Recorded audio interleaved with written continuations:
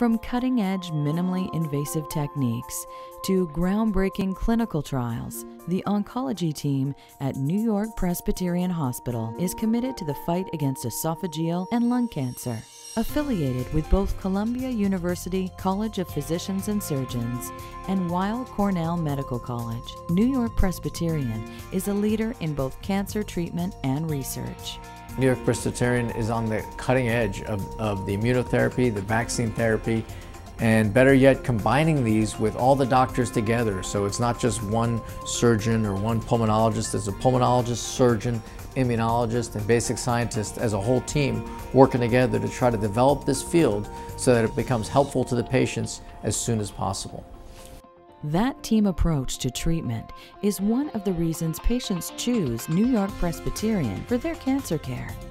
You want to make sure that when you come to a place, whether you have stage 1 or stage 4, that the people there will be able to take you through the journey of caring for your cancer.